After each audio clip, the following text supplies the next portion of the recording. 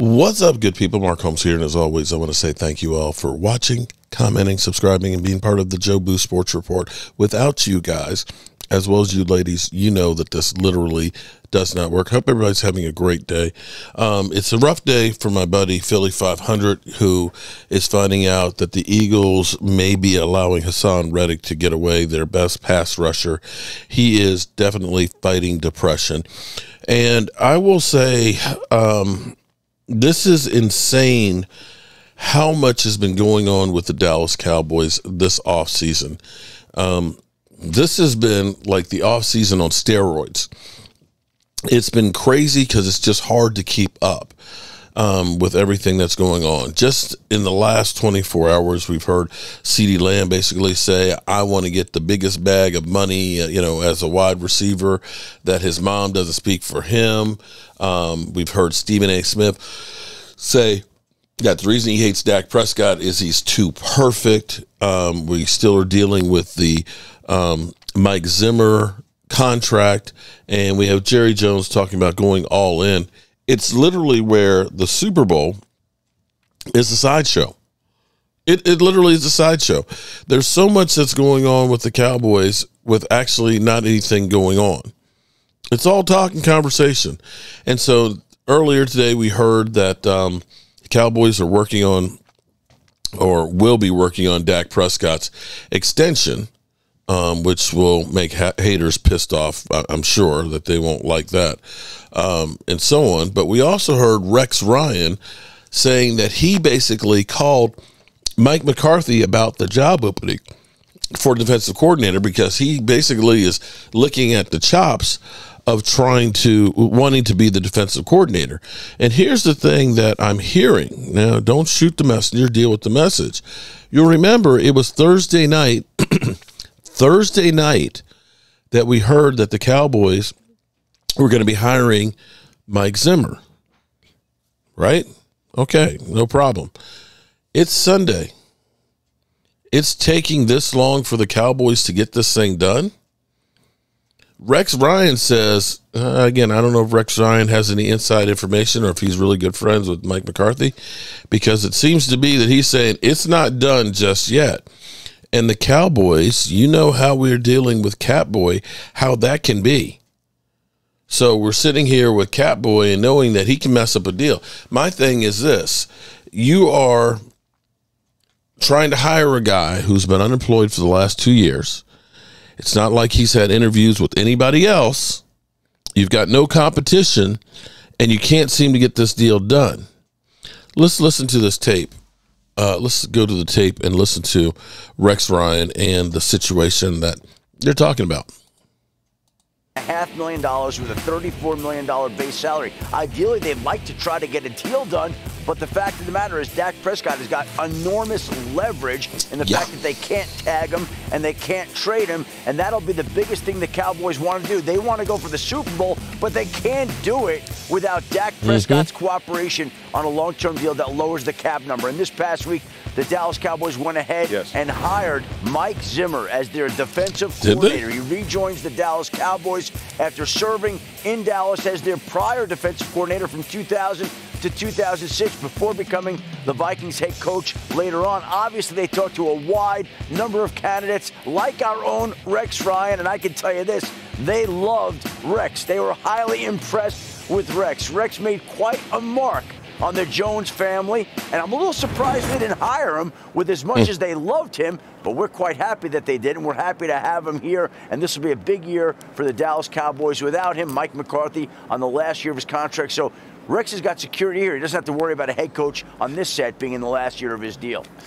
I just keep getting offended because everyone tries to take you away from us, okay? Nobody does. It's hard. We love having you here. Hey, I know we a fight, don't you? Oh, hey, no question. And I can honestly say right here, first off, I'm not so sure that Zimmer's got that job right now. Not real sure about that. I can honestly say I don't believe that's a fact right now. There you go. But I will say this.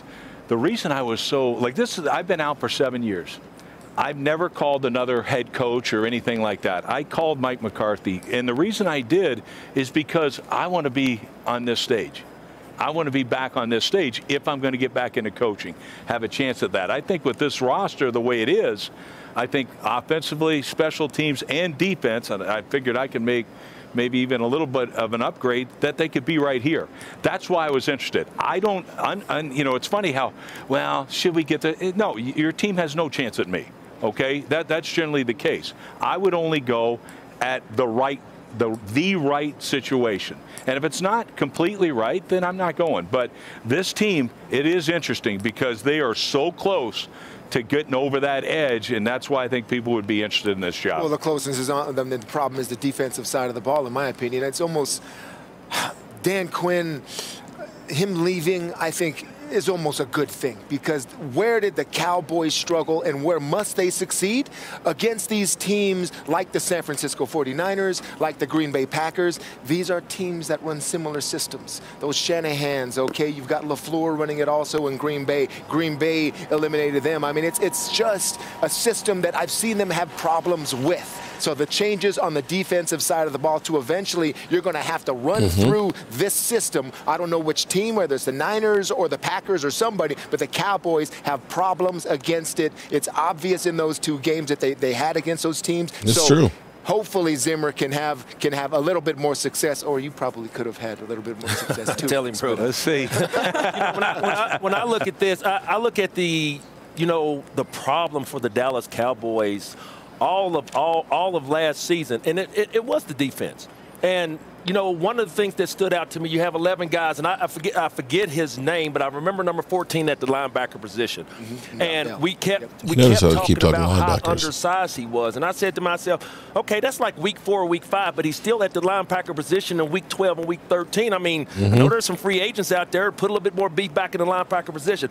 Whoever it is for the defensive coordinator, they need to be able to get the best out of this defense. You got one of the best players in Parsons in all of football, but he fades out at the end. So, like I said, whoever that coordinator, you need to get the best out of his defense led by Parsons. Yeah, I tell you what, though, you got a great start because you got guys that can play man coverage on the outside. That's rare in today's game. So, Micah Parsons, to me, I mean, is the biggest X factor maybe in a National Football League. Your job as a coordinator, Mike Zimmer's, whoever, would be, we got to find some one-on-one opportunities because nobody can block this man one-on-one. So it would be interesting to see what's going to happen. You guys are talking defense. I want to go to the offensive side of the ball. And here's where he can talking about restructuring Dak Prescott's contract, and I think he's a fabulous player, a wonderful man, great representation for the National Football League. But at Dallas, they play for championships. Winning divisions, winning 10, 12 games a year is not good enough. You have to perform at the biggest moments. And with a 2-5 record in the playoffs, it has to be better. He has to be able to galvanize those guys,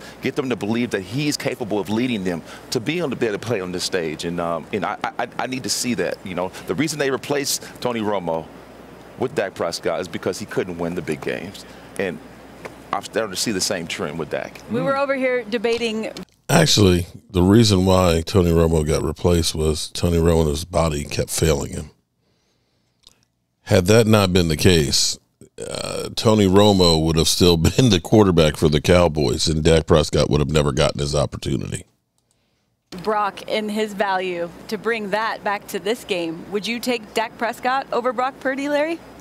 You know, that's tough to say because, you know, who knows what Dak would do with the talent. No, don't give me your politician answer right now, Larry. It's hard to say. But no, I would not take him in this moment right now. I would struggle based on what I've seen. You know, he puts up big numbers, but he just doesn't make the decisive plays to be able to get over the top. You talk about Patrick Mahomes. There's never a moment in the game of magnitude when you think, is he going to make this throw? Is he going to make this play? Because you've seen it time and time again. And Dak has the ability to do that. We just need to see it consistently in the biggest moments. Yeah, you're not wondering that. You're wondering if the receivers are going to catch the ball like they had trouble with this season.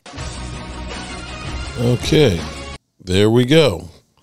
Rex Ryan seems like he really wants this job. So, we'll see. As he put it, this thing ain't done yet. And this makes you wonder, are the Cowboys rethinking this? I don't know. Stay tuned, friends, because it's always some drama when you're talking about the Dallas Cowboys. I'm Mark Holmes, and I'll see you soon.